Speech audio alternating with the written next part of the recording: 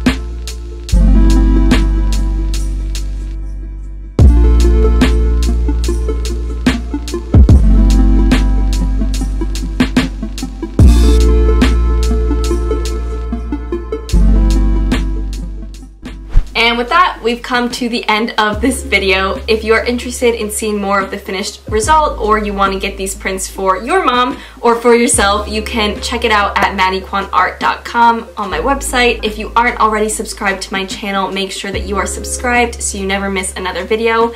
But I really hope that you guys enjoyed. Thank you so much for watching, and I will see you all next time. Bye everyone.